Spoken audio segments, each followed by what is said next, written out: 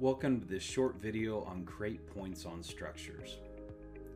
The create points on structures command just allows you to create points at each structure of your pipe network.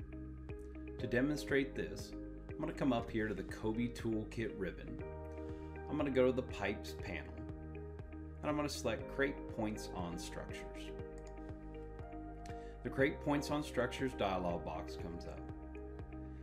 At the top here it says select structures. I can either do it by selection or I could do it by the whole network. So I'm going to just do it by the whole network, and I also have the ability to select which network. Then down the bottom portion under settings we have three options, whether we want to bring the point in at the rim level, the sump elevation, or we can set the elevation. I'm just going to bring them in at the rim elevation and I'm going to go OK, and now we can see all these points have been created each individual structure. This concludes this short video on create points on structures.